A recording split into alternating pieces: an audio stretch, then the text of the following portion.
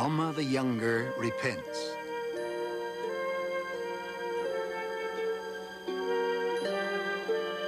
Alma was the leader of the church in Zarahemla.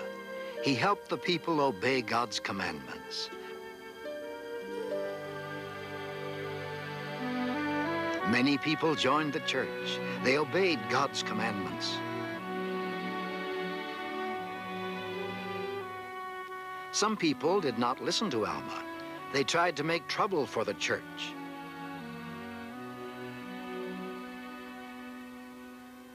Alma had a son. He was named Alma too.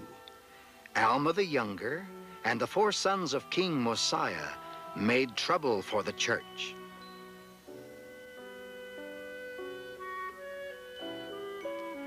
Alma the Younger talked to many people. Some of the people followed him. They left the church and became wicked.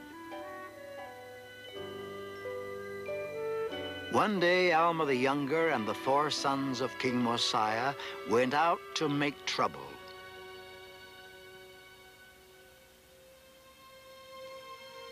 An angel came and talked to them in a loud voice.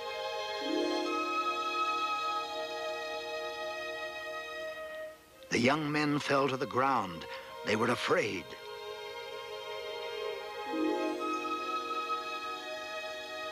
The angel told Alma the Younger the church was the true church.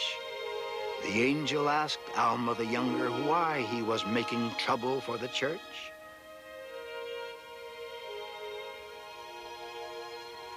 The angel told Alma the Younger to stop making trouble. Then the angel went away.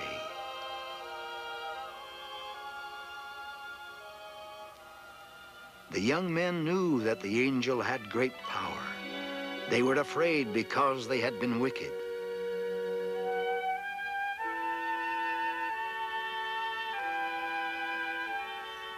Alma the Younger was so afraid he could not speak or move.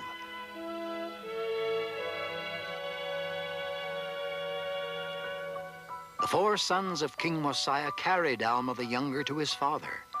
The 4 young men told Alma what had happened to his son.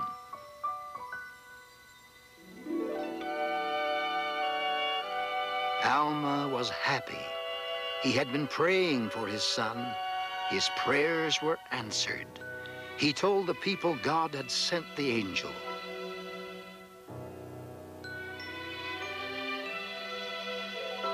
Alma and other church leaders fasted and prayed. They asked God to make Alma the Younger well.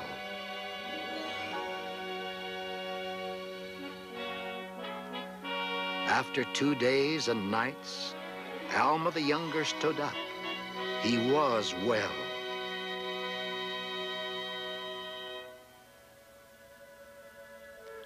Alma the Younger told the people he prayed to God. He asked God to forgive him.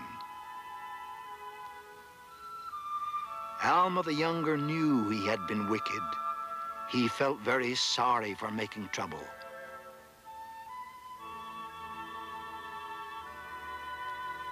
Alma the Younger repented. God forgave him. Alma the Younger knew God loved him.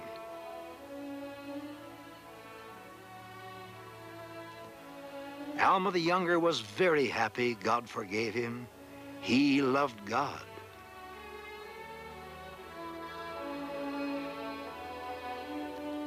After this, Alma the Younger and the 4 sons of King Mosiah went to many cities. They told the people to obey God's commandments.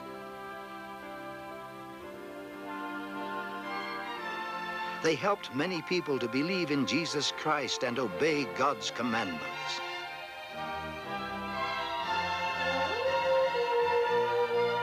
God blessed Alma the Younger and the sons of King Mosiah.